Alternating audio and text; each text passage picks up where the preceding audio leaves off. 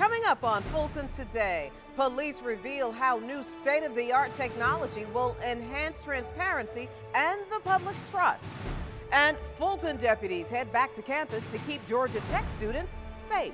That and more starts right now on Fulton Today.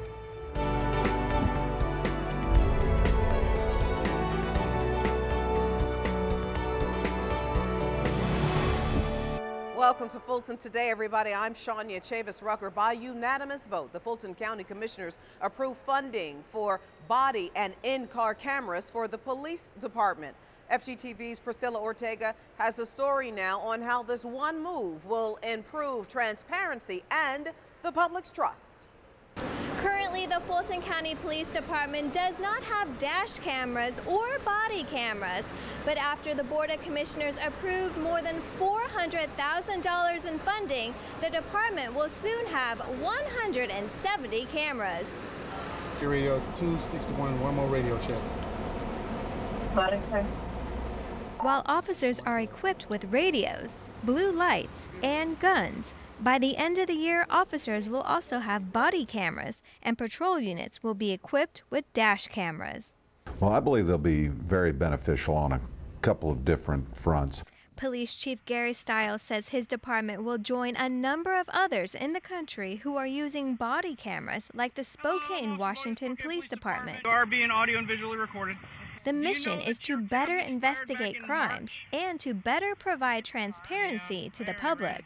It enables us to quickly investigate any complaints on an officer, and I believe that it will, in most cases, exonerate the conduct of our officers. They can even be set to automatically turn on in certain situations. I'd be able to set it to where the camera comes on whenever the officer leaves their car.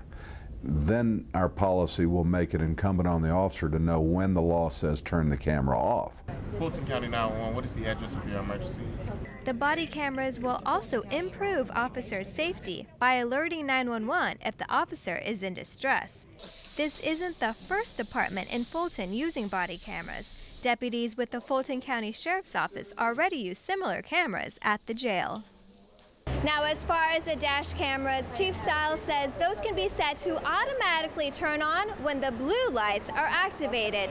There will also be cameras that can record the back seat.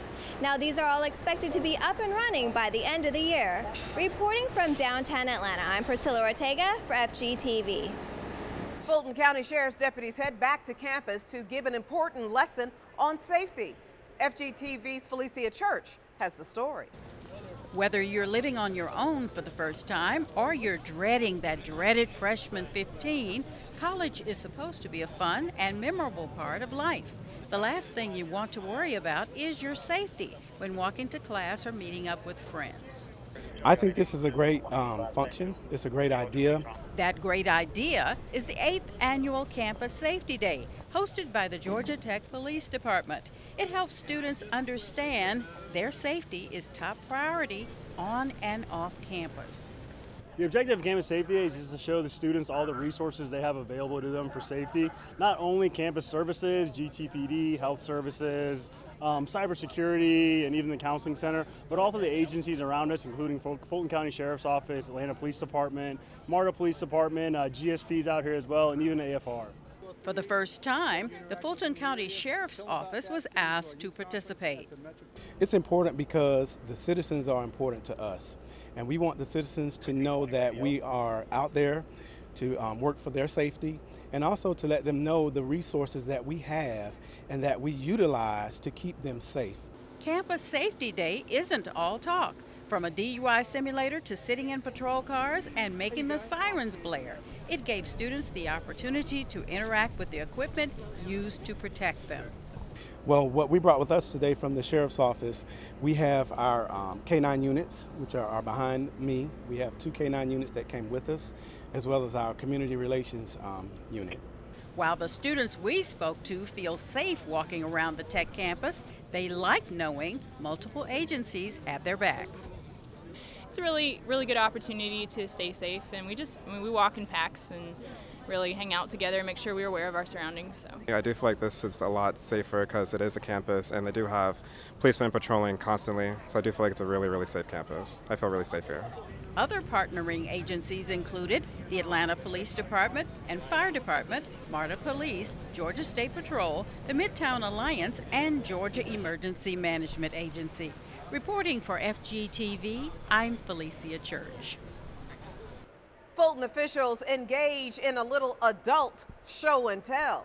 I'm going to take the opportunity to talk about T-SPLOS from an education standpoint. With just over a month to go until the November election, county and election leaders came together to show the work they've done to educate voters on the transportation special local option sales tax, also known as T-SPLOS. Whether it's talking points or PowerPoint slides, the goal is to communicate a complex issue in the simplest manner before voters head to the polls on November 8th. We just want to make sure that residents are aware of what this referendum would do if adopted. It would bring approximately $570 million of transportation investments to Fulton County. So when voters go to the polls, we just want them to make a well-informed decision, and we just want them to have the best information available. It's very refreshing, very validating. I think collaboration is the key. There's so much that we can learn from other jurisdictions, and just the sharing and exchange of information and ideas in terms of a strategy for communication and marketing and awareness. The education piece is very, very important, and so it's very helpful to us as a municipality. If you'd like more information about the transportation special local option sales tax, log on to fultoncountyga.gov/TSPLOS.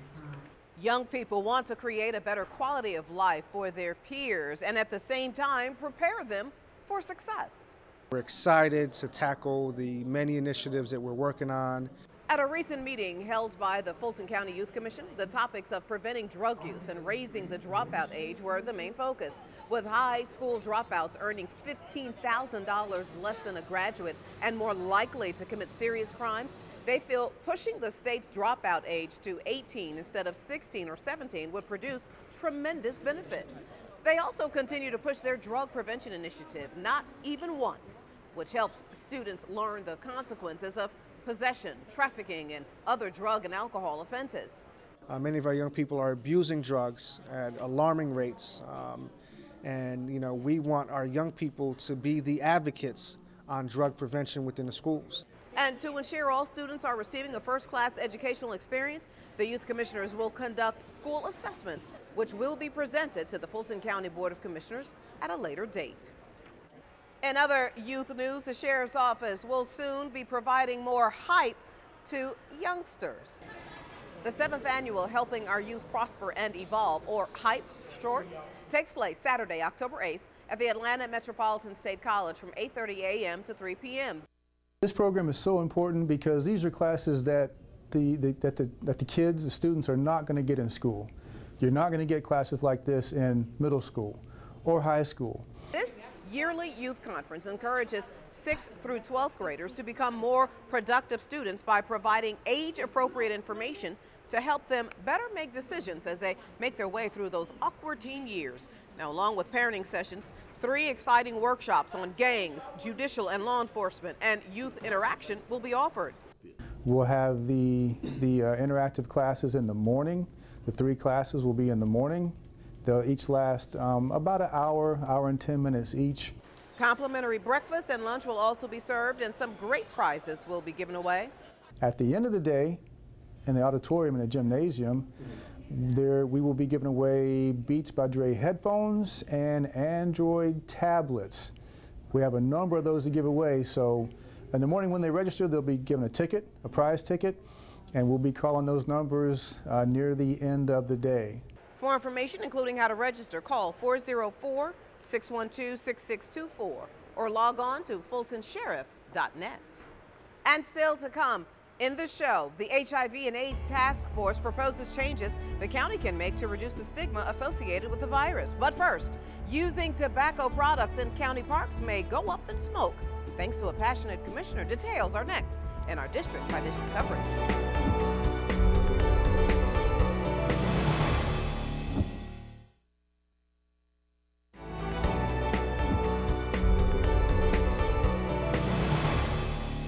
Fulton's chairman talks leadership with some Sandy Springs residents, and the move to make Fulton parks tobacco-free takes another step forward. Here's this week's District by District coverage. We begin with Chairman John Eves as he speaks to the newest class of Leadership Sandy Springs. The at-large commissioner took part in the kickoff fiesta for the group at Heritage Sandy Springs. Sandy Springs is the up-and-coming city in Fulton County. It's the second largest, second only to Atlanta. Very diverse, strong economic base, good public school system, wonderful communities, and it's on the periphery of the city of Atlanta, and it's serving as one of the anchors in our county. And so I wanted to charge these men and women who've gone through this training over the past several months through Leadership Sandy Springs, a charge that they need to use what they've learned for the betterment of others. Just graduated from Leadership Sandy Springs, and it gave me the opportunity to meet people that work and live in this community that I wouldn't otherwise have a chance to.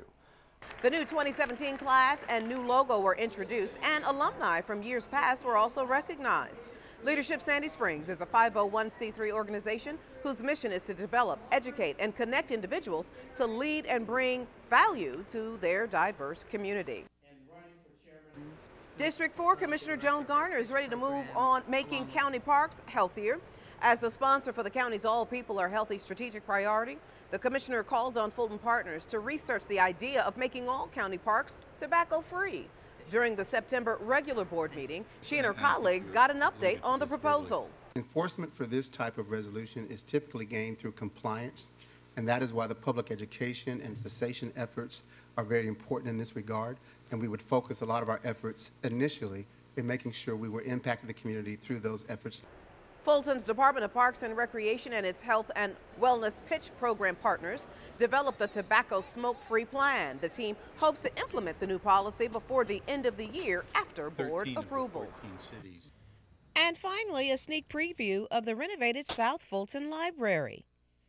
As a part of the 2008 referendum, voters approved building 8 new libraries and expanding and renovating 2 others.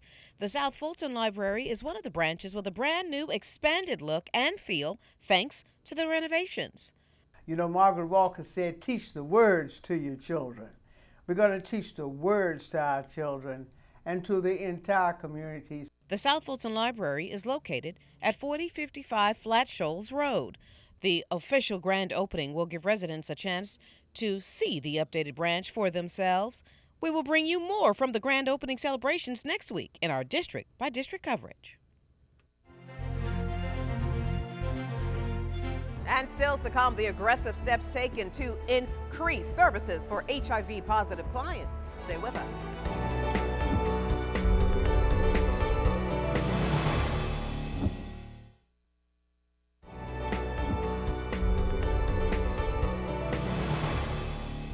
The county's new HIV task force outlines new priorities to reduce stigma and increase services for the county's HIV clients. FGTV's Lynn Vaughn explains.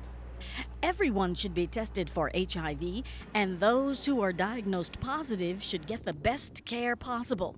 Those are just some of the goals members of the HIV/AIDS task force presented to the Board of Commissioners. When we get them into care, we need to help them stay in care, to access medications, and to get their virus suppressed. As members of the task force work on phase 2 in the strategy to end HIV in Fulton, they stress how important it is to have policies that will increase prevention. That's where the Board of Commissioners, they say, can continue to help. We're asking you not only to use your formal power to pass certain resolutions, but also to use your convening power to work with other agencies and other boards where we know you don't actually have the power to do that yourselves. Health Services Director Dr. Kathleen Toomey works closely with the task force. She says changes are already in the works, including opt-out testing at county health facilities. That's where clients are offered an HIV test along with other services and given the choice to say no or opt out. I'm just grateful to say that we have actually begun the process of going through the recommendations and actually implementing many of the recommendations. The new PrEP Center at the Aldridge Health Center helps high-risk residents get a daily pill that is highly effective in preventing HIV. And HIV clients who are pregnant get the treatment they need to prevent passing on the virus to their child. In Fulton County, there's never an excuse for a baby to be born with HIV in 2016. We know how to prevent this. Commissioners hope to take even more steps toward prevention and awareness by December, just 2 years after the Board of Commissioners established the HIV/AIDS Task Force. Reporting for FGTV, I'm Lynn Vaughn. Thank you very much. Meanwhile, this month, health organizations are bringing awareness to the National Substance Abuse Recovery Month. Anise Incorporated is just one county partner which offers substance abuse counseling for residents, including those with HIV. Anise members help clients who are currently struggling with drug use or are recovering from other addictions. The nonprofit provides patients with coping skills to increase sobriety. We have to look at addiction across the board. And that's one of the things that's unique about Anise is that we look at the holistic harm reduction related to addiction, where we're looking at the mind, body, and soul, until you get the core of what their addiction is and what their medication, whatever form of addiction that they're using, the addiction will continue to take place. According to a report from the National Survey on Drug Use and Health, in the Atlanta area, 14.8% of people 12 and older used illicit drugs in the past year. 8.3% were classified as having a substance abuse disorder. To learn more about substance abuse counseling at Anise, go to anise.org. Fulton's cooperative extension agents are looking for residents with a green thumb to make them master gardeners. The director of the office says residents will get all the information they need to be master gardeners during a 6-week training program. Residents will learn how to garden during the different seasons, identify insects, and answer basic questions from the public. Master gardeners are so important to us. We only have a couple of extension agents in our North office, and there's one in our South Fulton office. And we cannot reach all of the Fulton County residents. Without our volunteers, we wouldn't be able to do our job. They are actually an extension of the extension agents. So we are very, very happy to have them working with us. I was into houseplants. Now I'm into vegetable garden, herb garden, and everything. And I've learned so much more. There's more to growing things other than what you can just see in beauty, but there's beauty also in gardening, vegetable gardening. There are about 3,000 master gardeners in Georgia who donate their time to community-oriented projects each year. Now you have until the end of the month to register for the 6-week training program. For more information, just call 404-332-2400. And when Fulton Today returns, parents sign up for a class to help them better communicate with their little bundles of joy. Stay with us.